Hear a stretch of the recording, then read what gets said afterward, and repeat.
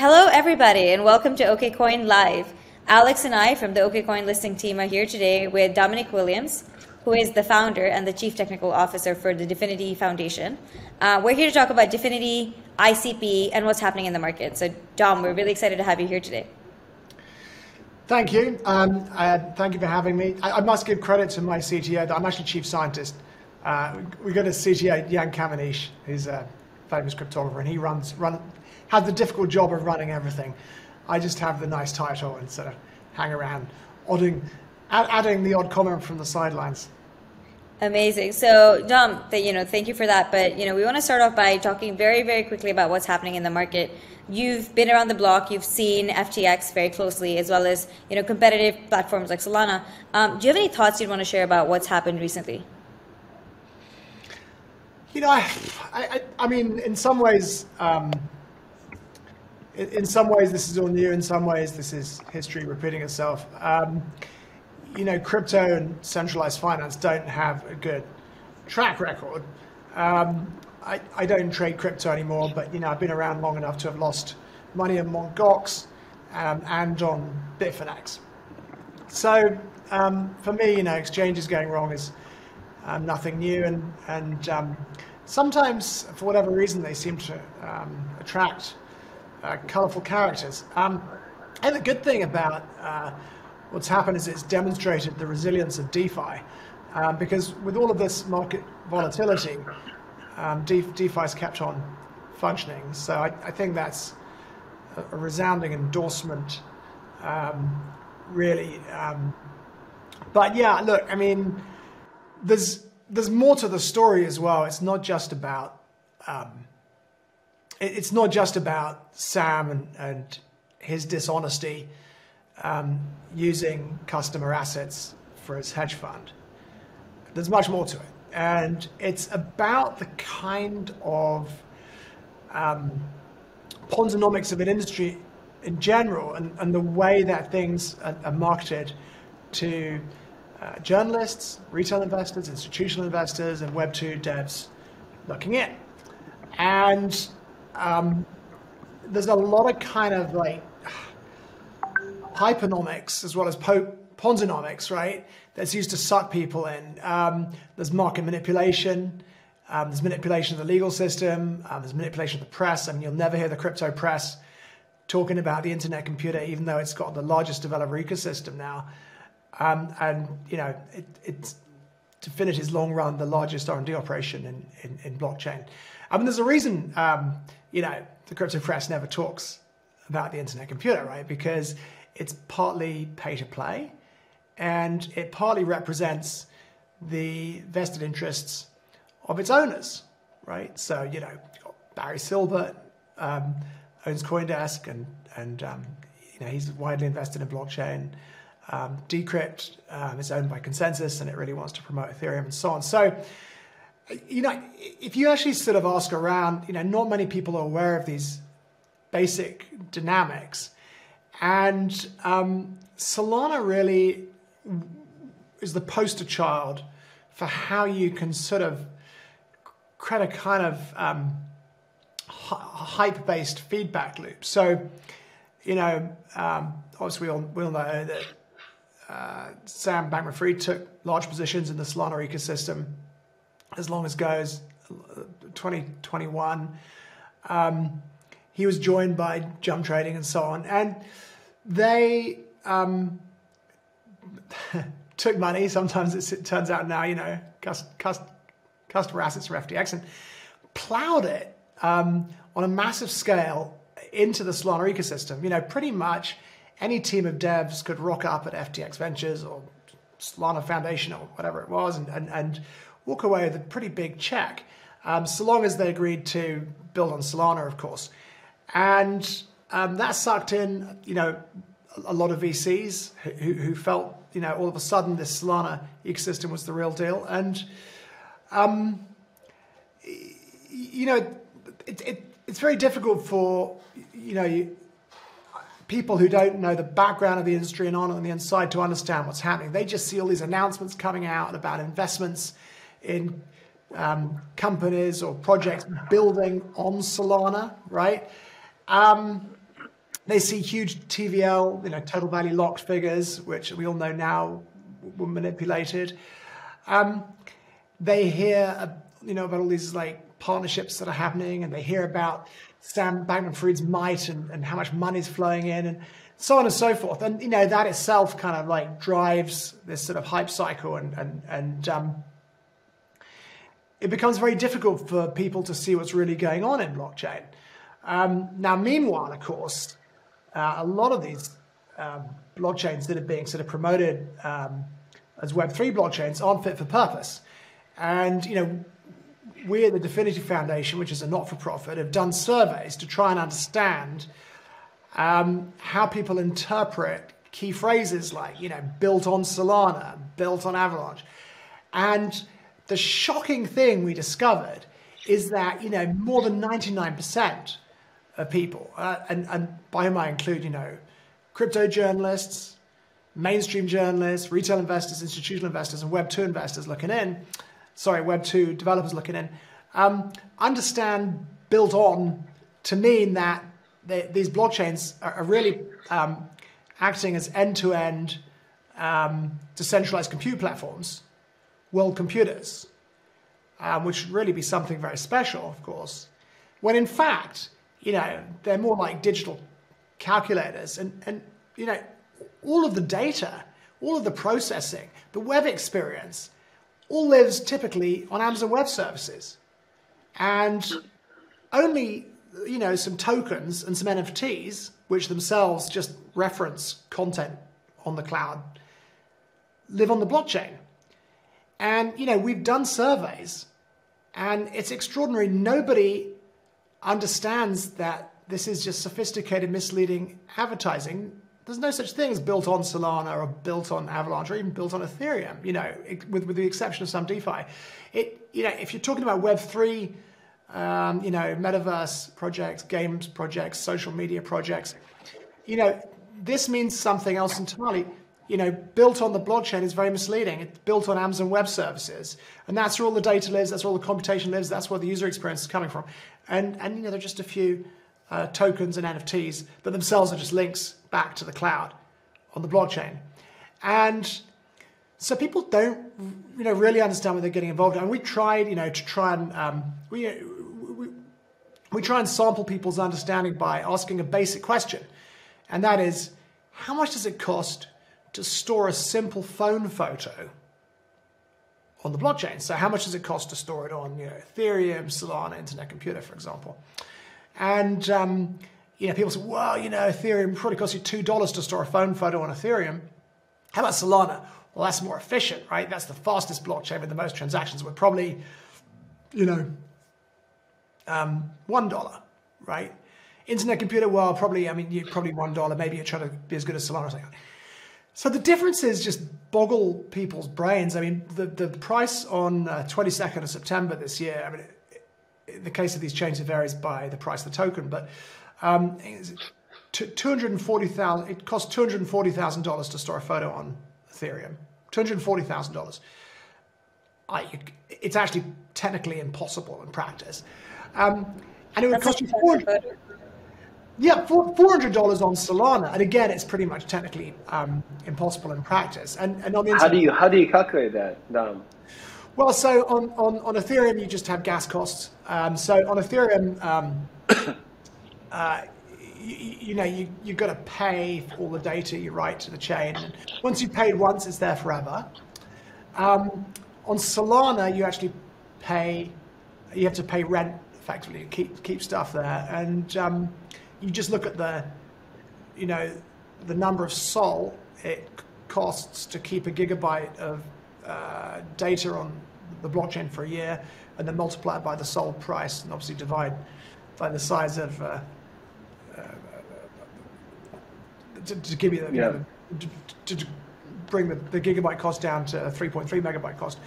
On the Internet Computer, it's also, you have to keep fueling it with these things called cycles to keep it there. It's like 1.6 cents a year, and the magnitude of these numbers are just beyond people's comprehension. You give them the numbers, and they think you're making it up. Such is the disparity between what people believe is happening in blockchain and what is actually happening in blockchain. I would go as far as saying that, you know, the blockchain sort of hype machine has misled people in one of the most grandest, egregious ways in history. You know, with the Theranos thing, we had like Theranos presenting this Edison box and saying, look, you take this little, you know, drop of blood and you put it in and it's going to give you, analyze it for you. And in reality, we all know that the little drop of blood was then being taken off to a warehouse full of Siemens, giant Siemens machines weighing hundreds of tons each. And the results, you know, sent back to the box. In the same way, like with Web3, you know, these things are being sold, missold, and misdescribed, falsely advertised, and you know, you know, 99% plus of people involved in crypto, whether it's crypto journalists, mainstream journalists, retail investors, institutional investors, Web2 developers looking in, all believe something that's completely false. That, you know, people really are building on Solana or building on Avalanche or Ethereum. And they believe that, you know, something like a phone photo can be stored on these chains. When you raise these facts to developers who actually are the know, who've often been paid to build on these chains, they'll tell you, well, hey man, it's Web3. You know, you can keep the photo on IPFS. Well, by the way, IPFS is just a file access protocol. All the files still live on, you know, Amazon Web Services when you look into it. But the point is, that's not a sufficient answer, because if you want to build, you know, something like a social network on the blockchain, it's not just photos that you need to store. It's structured dynamic data from which you can create things like news feeds. So these platforms, you know, are completely incapable of supporting the kinds of things that are being, the kind of future that's being sold to the world, where, you know, everything gets fully decentralized. Meanwhile, you know, the internet computer, which no one hears anything about, right? You know, that has actually the biggest team of top cryptographers in the world. I mean, bigger than Google, for example. Which should tell you something, right? Because what you notice in blockchain is that none of these projects hire cryptographers. None of them. And this is the crypto industry, so you'd expect them all to have, all the layer one projects to have, you know, big teams of cryptographers, but they don't hire any. We've got the biggest team of top cryptographers in the world. We also have, you know, employ many world-famous computer scientists and engineers and so on. We run this huge R&D operation and have done for years and years, and that's why it took so long for the internet computer to launch. You know, you'd think that the crypto press wouldn't be able to stop talking about what was being built by this not-for-profit foundation in Switzerland. Not at all. They will not mention a single thing about it. They won't talk about the fact that, you know, on the internet computer, you can host smart contracts that can actually process HTTP requests. So smart contracts are serving the web experience to end users. They won't talk about the fact that, you know, people are actually already building things like social networks on the internet computer, or messaging systems where the smart contracts are processing chat messages, including media messages.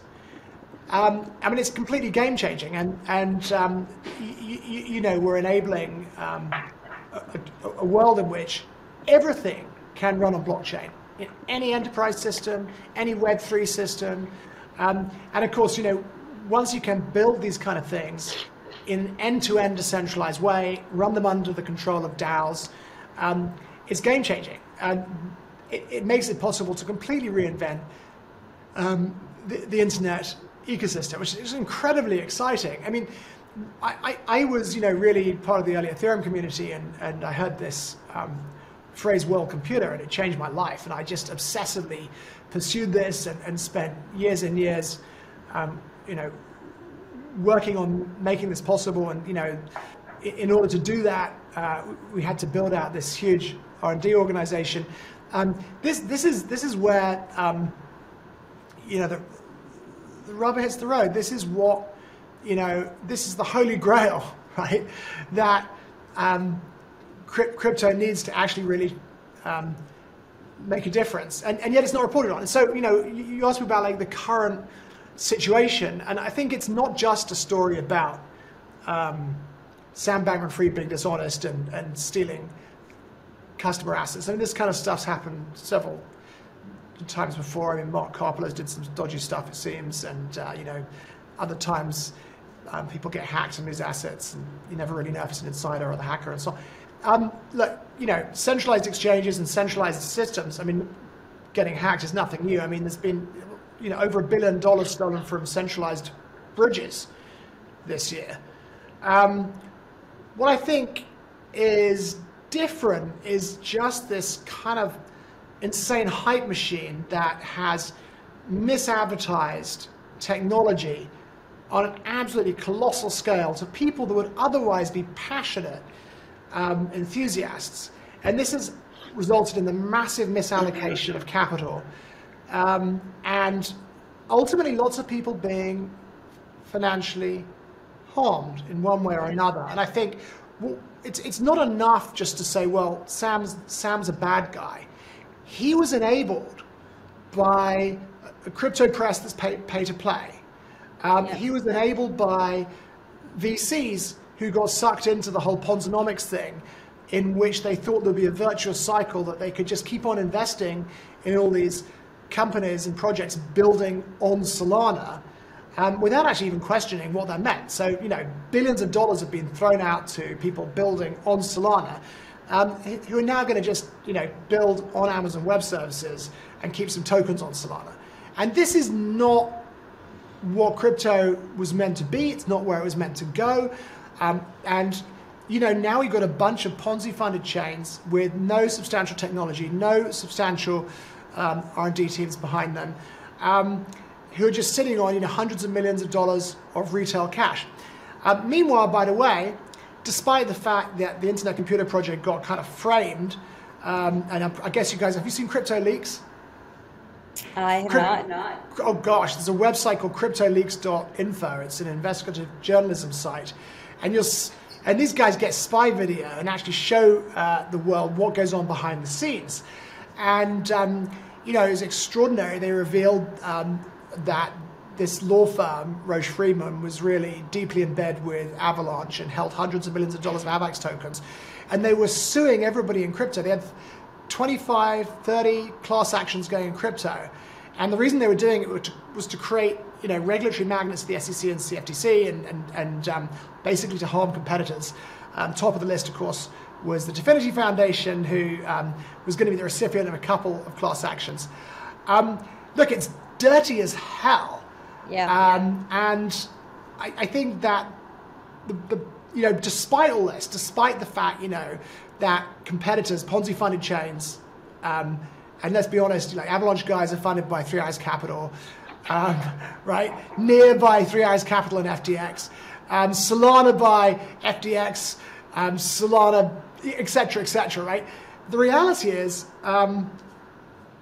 despite all of these things, despite the fact that they've locked us out of the crypto press, despite the fact that they, that the ICP markets were manipulated at launch, despite the fact that, and crashed, despite the huge effort of trolling, automated trolling on social media, despite the legal actions, despite all of it, the Internet Computer's now got the largest developer ecosystem in blockchain.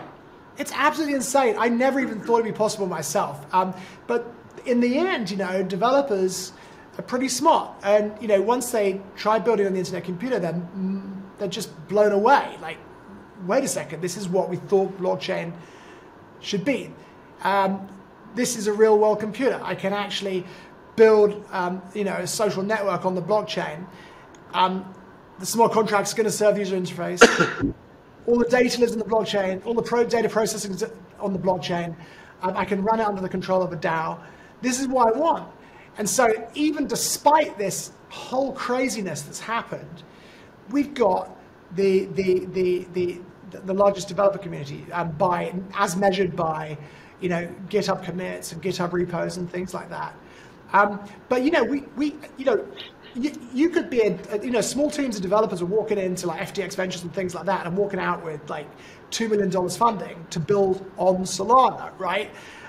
That's we haven't even given out $1 million in grants. Like we just give out very small grants to people who wanted to get started, and they've got a really good, strong team and project, like $25,000 a go.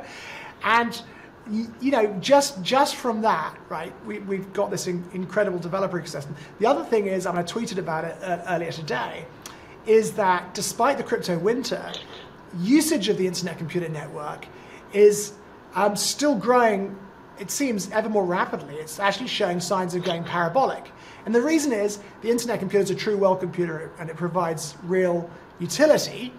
But if you actually look at these other Ponzonomics chains, pretty much their demand for their network functionality cratered, back in May, which I think tells you everything about what was really going on. It was all smoke and mirrors, all of it. The TVL was smoke and mirrors. The so-called growth in the developer ecosystem was paid, and they were misdescribed, and they were pumped by these bot farms and water armies, which is a Chinese term for on social media. So I've actually had the privilege of actually going inside one of their control centers and having a look around, and it's, like I said, a community center, and essentially there are people from all across the world, mainly from poor countries, who are given directions, pump our blockchain project leader, give his tweet thousands and thousands of likes, or go and say nasty things to Dominic in the replies to his tweets, and then they evaluate it and give these guys points, right? And then you can exchange these points later on for the blockchain's token. That's how this has been done. It's absolutely fucking insane. And what really, yeah. Dom, I have a question for you. Technically, so you talked a little bit about ICP and how it's different, storing data on the blockchain versus AWS. I think it's a very important point because many people do miss the fact that a lot of these chains are, one, fairly centralized. There's always a kind of throughput versus decentralization trade-off. And then the second is that, whether it's really on AWS or truly it's on the blockchain. Can you tell us a little bit about your consensus algorithm and how you guys have structured the chain so that it's a true blockchain, if you will, versus, something that sits on AWS? I don't want to start. All I'll tell you is first of all, with respect to consensus and things like that, I mean, once upon a time it's remembered that actually, creating, new blockchain consensus protocols was actually quite difficult. And that's why, Satoshi got the acclaim he did. I actually spent all of 2014 almost full time just studying traditional Byzantine fault tolerant consensus and trying to repurpose it for the decentralized setting. It's non-trivial. You need a background in theoretical computer science, all kinds of things. Really it was something that was worked on over years. If you want to give the Internet Computer Network a label, it's probably proof of useful work. Okay, proof of useful work. It's very different. The network's very different to other networks you see around today. I suppose in some ways it's, harks back to the early days of Bitcoin where, the miners had physical hardware that they owned, and that was what was producing the chain. The Internet Computer Network is hosted by these things called node machines, which are standardized hardware that are owned by independent node providers, installed in independent data centers in different geographies and different jurisdictions. And the network is governed by a permissionless governance system called the network nervous system. It's a kind of super advanced DAO. And all of the updates to the network result from proposals that are put in. And this isn't the case. It's not like, you put a proposal in and everyone agrees to upgrade. You actually put a proposal in with the updated binary. And if that proposal goes through, it actually happens in two steps. First, you have to bless the binary and people build the code and check the hash of the binary against the code and all that kind of stuff. And then, there's another proposal that actually installs that onto the node machines that host the network.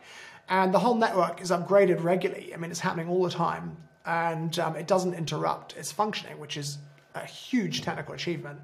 The network can't fork, really. It's just too big to fork. But that's how it works.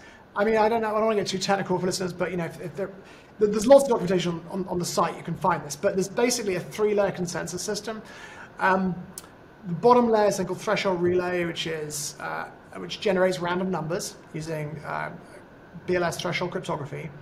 The random numbers drive a blockchain protocol. I mean, remember that Bitcoin is actually driven by random numbers, right? The proofs of work are random numbers, which, if you've got enough zeros in your hash, basically the random number is selecting a block producer, right? So then there's the very highly consistent blockchain protocol on the second layer, and on top of that, there's something called a synchronous. Well, the next level is called probabilistic slot consensus, which is the blockchain thing. And above that, there's a finalization layer, referred to as a optimistic synchronous finalizer. And that basically finalizes a particular branch of the blockchain to give you deterministic finality. So once you see on the internet computer, you don't say, oh, well, I think, it's buried by X number of blocks, therefore it's final. You actually look for one of these finalizations. The real engine, though, that makes all this possible is something called chain key crypto, which the internet computer blockchain as a whole, and its internal subnets, which are kind of combined into one blockchain. Very different to what Avalanche is like, so it's standalone blockchains. These things actually have public keys called chain keys. And that's made possible through something called threshold cryptography. And the challenge actually, threshold cryptography is relatively easy. The challenge is how do you create the distributed key material on the nodes without a central controller. And then, of course, blockchains have dynamic membership. There are nodes coming and going all the time. How do you keep this chain key the same? And it's pretty complex, but you can go onto the website and get how it works, and you can get descriptions, and you can drill right into the cryptography. I mean, I recommend anyone who really wants to get a flavor of what the internet computer is about, go to that internetcomputer.org website and drill down, and actually drill down into you have to go quite far into the tree, but get to some of the cryptography papers like the non-interactive DKG. Mathematics and cryptography, that sophistication has not only been invented at the Dfinity Foundation, but actually implemented in code and is actually, running in a production blockchain is mind-blowing. It's a huge achievement to all the people that worked on it. Let me just ask you a quick question here, a quick follow-up, and then I know David has a couple. Why create your own L1, if you will? And why not just build a solution on top of Bitcoin, a scaling solution on top of Bitcoin? A scaling solution on top of what, sorry? Bitcoin. Well, I mean, look, it just wouldn't work. I mean, Bitcoin finality, I forget what it is now. I mean, a block is 10 minutes in expectation, and you're usually good off to 3 or 4 blocks, so finality is 40 minutes. If the internet computer is a world computer, so everything had to be rethought and redesigned. So, it'll give you finality on a smart contract computation that updates state, leaves persistent changes to memory pages in about a second. So that's obviously a lot faster than 30, 40 minutes. It actually also it also pre-finalizes some transactions. So I think I mentioned that the smart contracts on the internet computer can actually serve interactive web experiences, and that involves some kind of static assets that like JavaScript files, HTML files, images, and so on. And sometimes even those things update pretty regularly. But what it does is each smart contract has a state root, and it can put all these things in a Merkle tree internally, and then every second that state root inside the smart contract, canister smart contract, is being updated within a larger Merkle tree and which is signed at the root by the chain using its chain key. And so if you like, these query calls are pre-finalized transactions, and when they're served to a browser, say, in the headers there's a chain key signature, and that enables a service worker to, validate not only that the chain is working correctly, but also that the object that's been served by the chain hasn't been tampered with. And you can do that in lots of ways. I mean, the most commonly people don't even know it's happening. It's by a service worker. But if you want to get a little bit of extra security, you could do it with a plugin or a modified web browser or something. And that makes it possible for the internet computer to serve query call transactions in milliseconds. Now, of course, these things are pre-finalized, right? Because it's predictable that they're going to be requested. But these kinds of innovations you couldn't possibly do it in any other way. Another example of the kind of changes, unlike a normal blockchain, you don't need to download the blocks and replay them with a local client or a local node, whatever you want to call it, and with which you can interact to be sure you're interacting with the blockchain. You can't just download the blocks from the internet computer. Obviously, it'd be too big. I mean, this thing's designed eventually to process billions of transactions a second. Instead, you just use this, you just validate the signatures on your interactions with it. And if the signatures are valid, that tells you the blockchain's working correctly, hasn't been corrupted, and also your interaction hasn't been tampered with. Now, the other thing is, of course, gas. Like, if you're interacting with, a Web3 service on the internet computer, behind the scene, to you it just looks like a normal website, right? A normal social media website, say. But actually, all of the interactions are kind of transactions, right? Like, as long as it's not running on the single raw, the objects are pre-finalized transactions, and the browsers, code inside the browser that you can't see is validating the stuff that's coming. And when you do something that modifies the state, like there's a thing called Discover, which is kind of like, I don't know, it's like a sort of Web3, emerging Web3 Reddit, right? It's got 150,000 users at the moment. It's a very cool thing. When you post something on Reddit, like that post is being stored in a smart contract, and it's put in the smart contract via a transaction.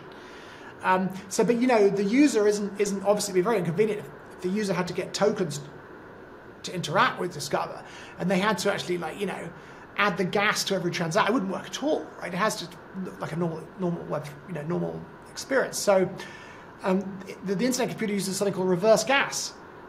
And this, again, another one of these features that you just don't see anywhere else in blockchain. Reverse gas basically means that instead of the user paying for the gas on transactions, the smart contracts pay for their own computation.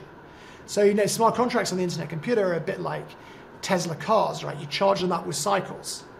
And when they perform computations, they eat their way through the cycles. So it's like a Tesla car. The Tesla car, you charge it with electricity, drive it around, the electricity is depleted. And if you don't fill it up again with more electricity, or charge it up rather, the Tesla will stop running.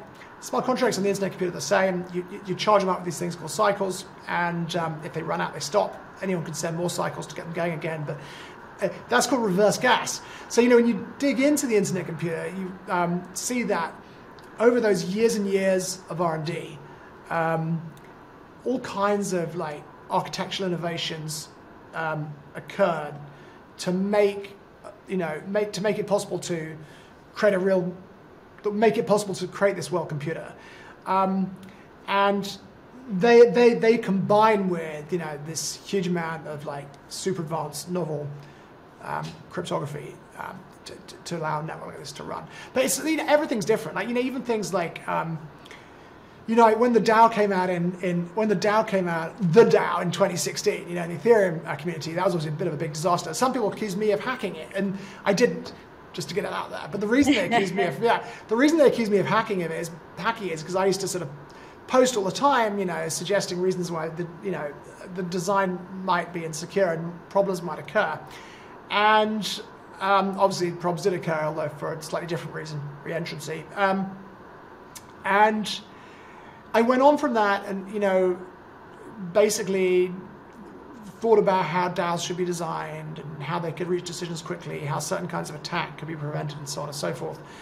And, that led into this post in 2017. I described this thing, the blockchain nervous system, and that's what the network nervous system became, right? And this is the only blockchain in the world that is controlled by a permissionless governance system where, anyone can post proposals, and if they're adopted, they'll be executed automatically. It's the only one. It's the only one which, is adaptive and is updating itself all the time. And by contrast, other blockchains are updated with the help of like a sort of cabal of insiders, so some company, think when Solana is updating, you got Solana Labs, a for-profit company who sort of gets in touch with all the validators and helps them upgrade the software and fork the network. This is just not a good way of doing things, obviously, right? But the problem with these blockchains is they're not powerful enough to support something like the network nervous system, even if they wanted to. And so they're sort of stuck in this kind of world where you have to kind of update everything in this manual way using a sort of team of insiders. So there's so many differences, and I think has been one of the challenges with the Internet Computer Project generally. It's like, how do you bring someone up to speed? Because it's not, this is a bit faster or a bit more efficient. It's like, well, actually, it's more than 20,000 times more efficient than the next blockchain. Well, then the person says, well, that's because, how's that even possible, right? And it's, okay, we have this thing called, one of the ways it's possible, we have deterministic decentralization.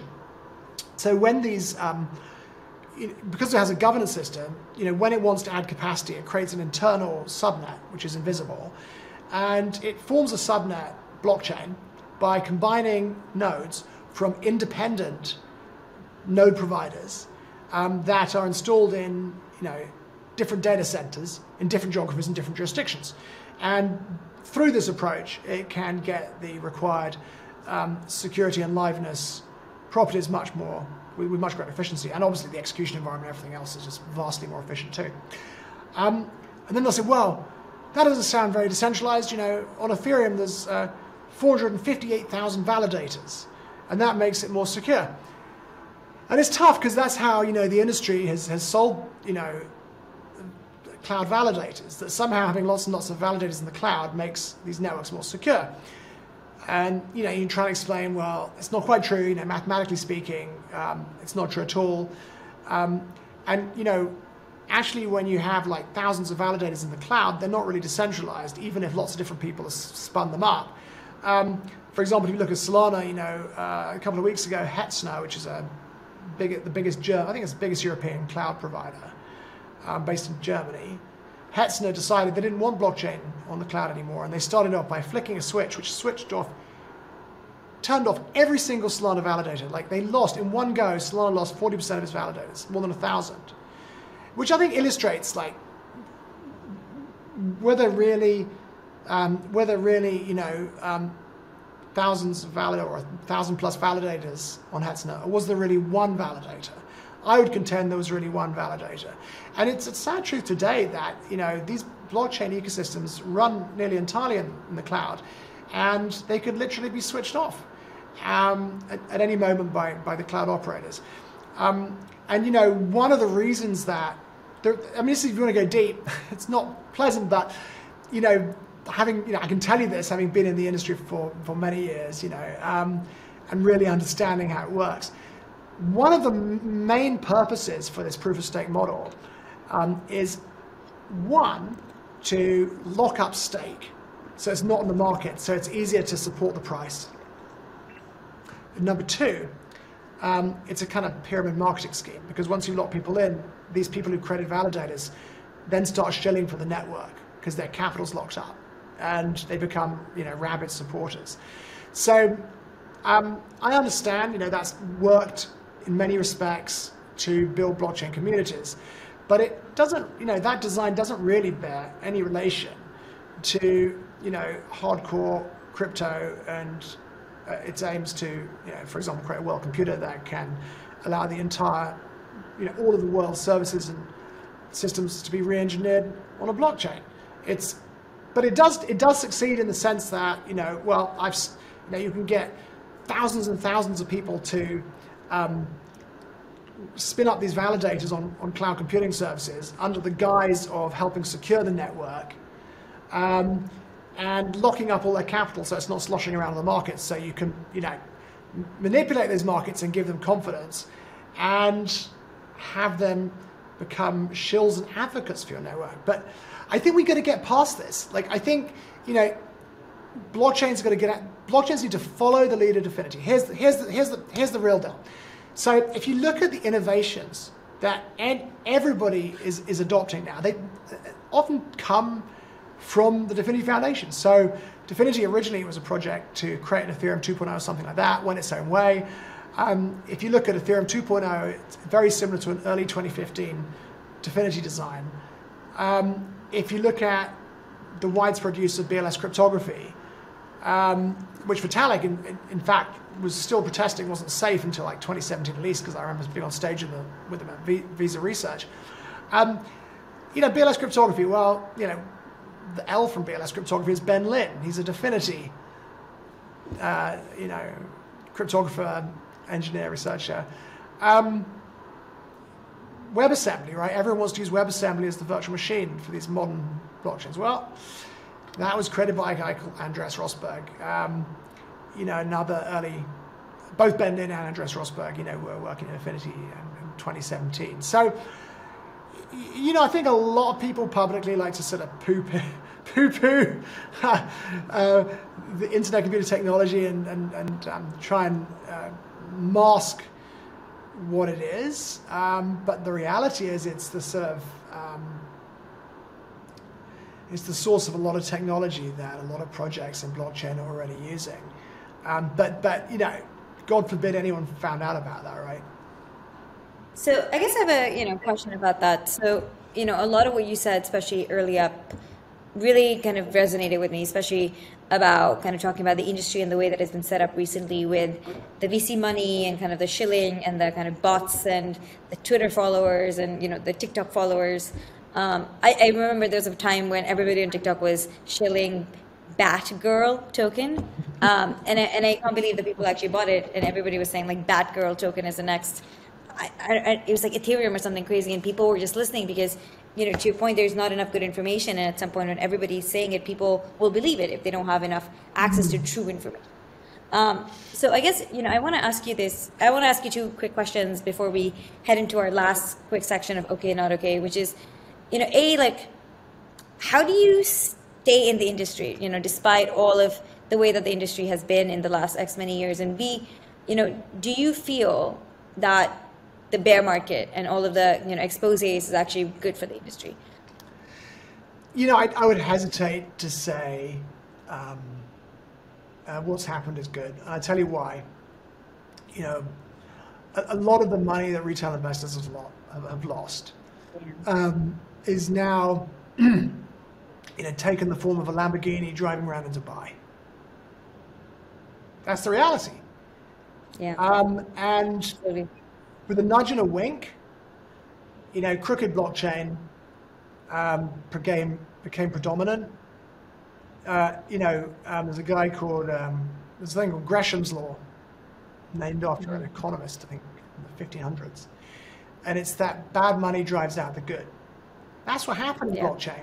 It became about fast money and selling tokens to people who actually believed in crypto and Web3 and just weren't privy to the kind of information that I am. They didn't understand the crypto press's pay to play and represents vested interest. They didn't understand that social media is completely manipulated. And look, I mean, you go to anything I say on Twitter and you'll see all these kind of like price graphs, all kinds of other crazy stuff in the replies.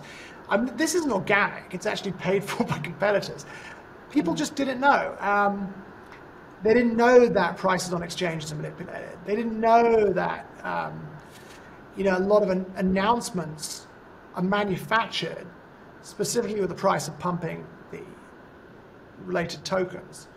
It's just very difficult for the ordinary person to understand. And to the extent that this got so far away from us that, as I said, we've done these surveys asking people what it means when something's built on Solana, built on Avalanche, but asking people how much does it cost to store a phone photo, and telling $2 when it's $240,000. The difference between, and that's 99%, journalists, crypto journalists, mainstream journalists, retail investors, institutional investors, and Web2 developers. It's And like everybody at a crypto conference. yeah, everyone has been completely misled and sold a chimera, and that this could happen is absolutely shocking to me. Like the level of misinformation out there, the level of, and you know, I mean, I live with, you know, the consequences of some of the stuff that was done to this project. You know, people honestly believe I've got $10 billion of cash from dumping ICP and all this kind of stuff. And, you know, it's not something, it's heartbreaking, to be honest. And I'm not though, however, gonna cry pity, and I'll tell you why. You know, millions of retail investors have lost fortunes thanks to this. And, you know, often they couldn't afford it, and my heart goes out to them, and that makes me angry, and it makes me just absolutely determined one way or another to change crypto so that this can never happen again. And I think once the truth gets out about the internet computer and people actually understand what happened, you know, there's a kind of post-mortem, they'll realize that, you know, Sam Bankman-Fried was a, you know, very bad actor, and he was at the heart of all of this. But this goes far further than just the customer assets that he stole. And it's like, it's the whole system, the right? whole It's system. the money. It's the whole system. Yeah. Yeah. And it's a shame because, you know, Web3 will change the world, and it's hugely impactful, and a lot of value will be created. But, you know, what happened was way worse than penny stocks in the 1920s. Like, it was just terrible. And so I think, on the one hand, I'm glad that this has happened. I'm glad that some of these really corrupt actors and people who are at the center of all this are going to get their comeuppance. And so I think this is a necessary thing, a necessary washing out that's going to allow crypto to go forwards. But I also feel heartbroken for, you know, I feel heartbroken for retail investors who lost money to these people. And I also, you know, feel very heartbroken for, you know, an incredibly resilient team. I mean, you know, the people at the Dfinity Foundation have been working away for years and years and years. And they derive strength from the incredible technology that they produce every day. And they understand that in the end, you know, world computer will change the world. And we're chasing this thing, blockchain singularity, where every system and service is rebuilt on blockchain. But these are, like, in many cases, like, you know, world famous cryptographers and engineers and researchers and things like that. And, you know, they've actually been saddled with this horrible lie where we were framed as the bad guys. Like, we were framed as running a pump and dump. It's always the good guys who are framed as the bad guys, right? You see that in politics every single time. It's so perverse, you know, and it's so absolutely perverse.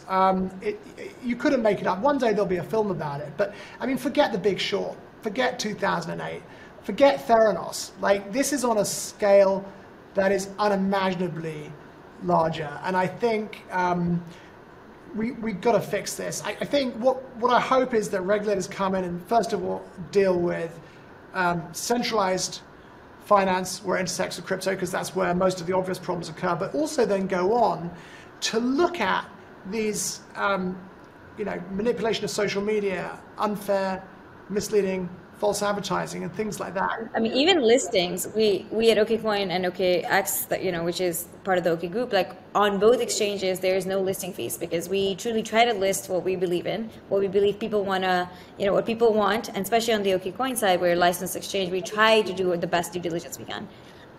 But, you know, we'll see other exchanges, not to name any, but they'll just charge a listing fees.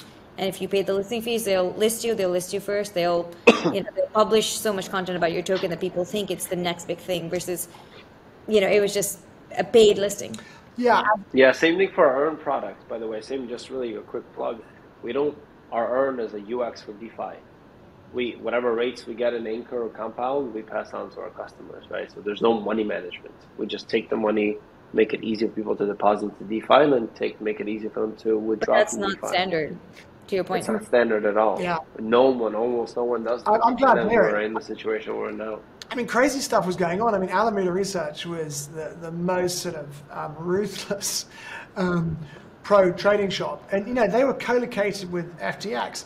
And I think, you know, retail investors were unaware that, they were putting in things like stop losses, and the folks over at Alameda could see those stop losses and could manipulate the market. Front running them, yeah. to profit themselves. And that kind of thing has got to be fixed. It really has, yeah. Yeah, I mean, I think what I will say for probably both me and Alex, but definitely for me, I think everything that you said really resonated with why I joined the crypto industry in the first place. Alex and I were both at Microsoft before we joined crypto, and we were the global corporate strategy team, and we saw pretty early the value that blockchain brings. And I think it's also because we both came in from the blockchain side rather than the crypto side. And Alex especially, really is Mr. EBITDA. He really believes in the blockchain technology and the power to transform people and their lives.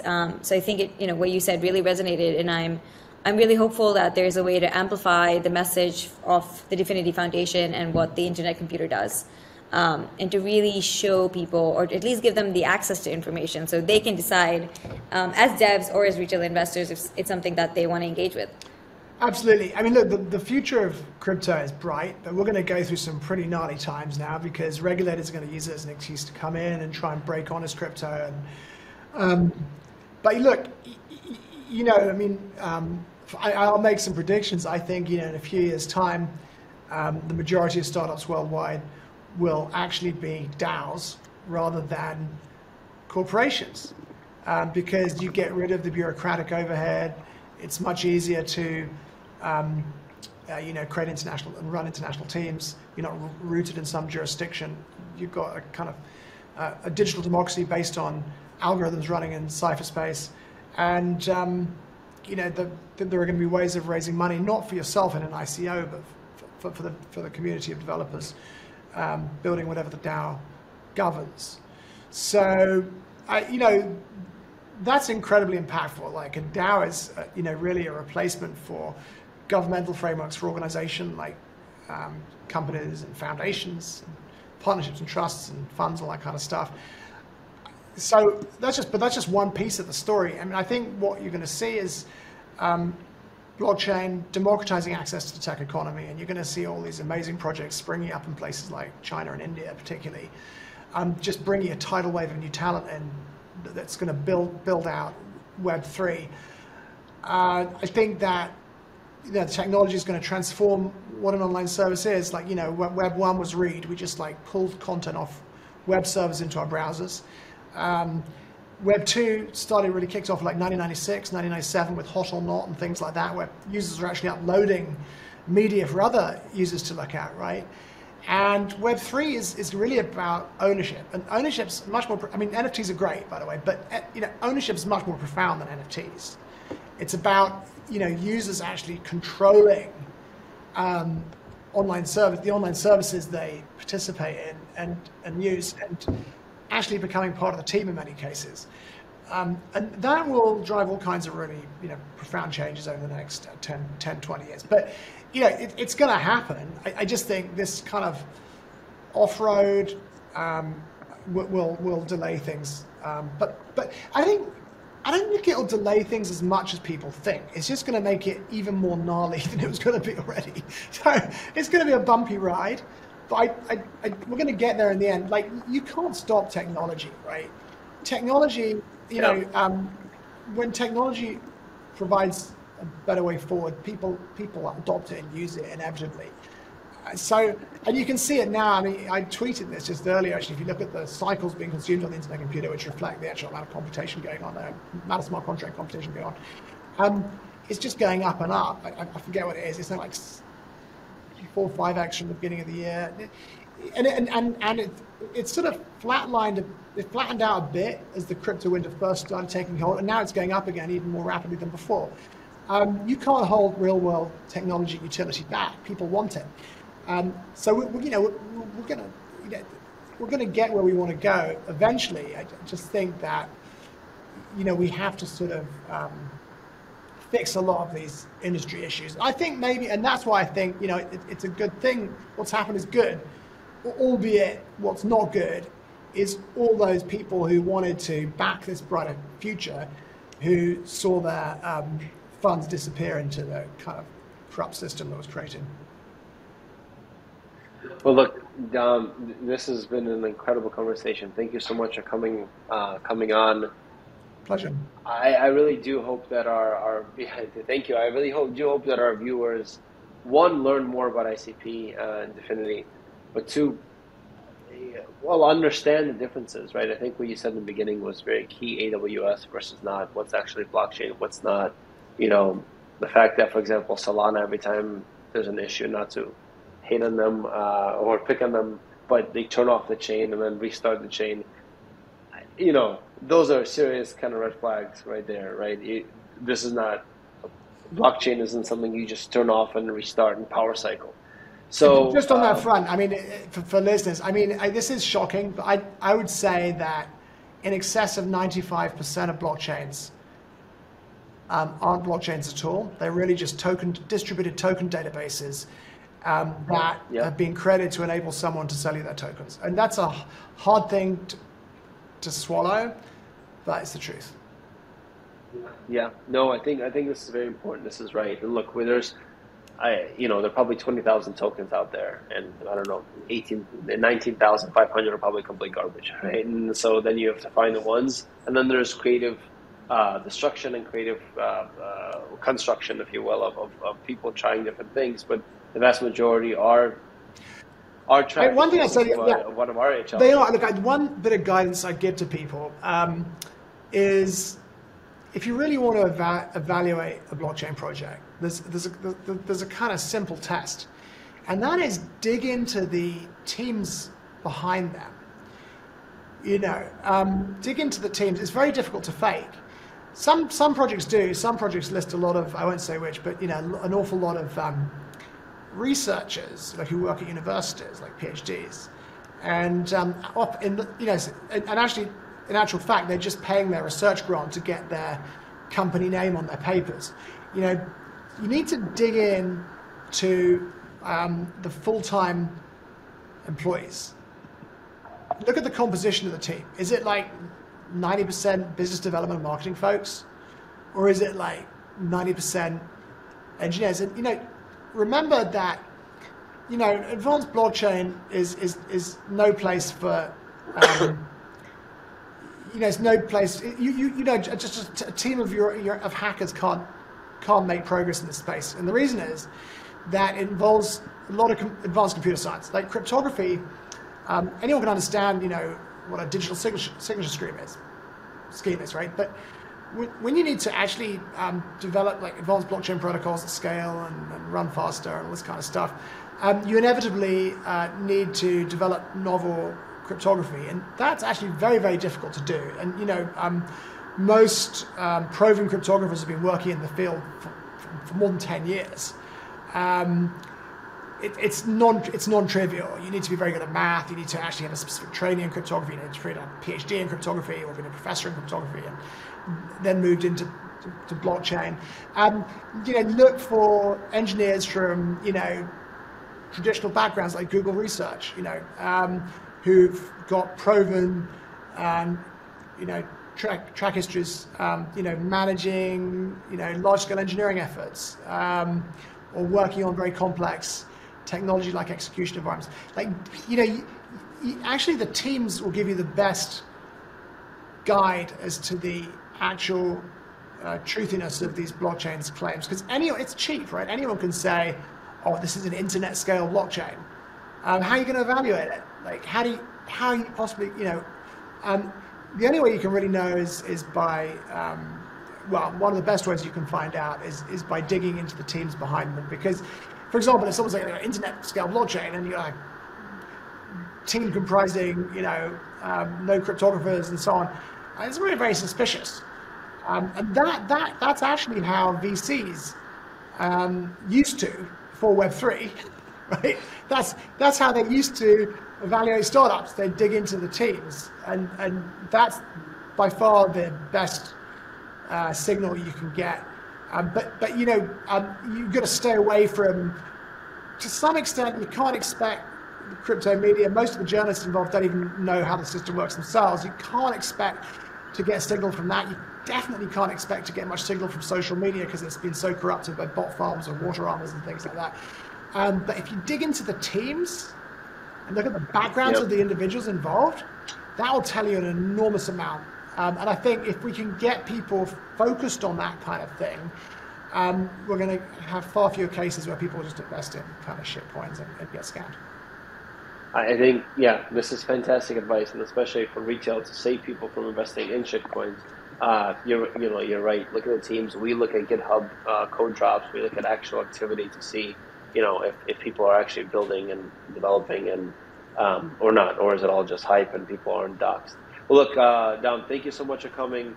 Real pleasure for having you on the show. And everyone, check out Internet Computer and Dfinity. Thank you so much. Please do. All right. Bye-bye. Thank you.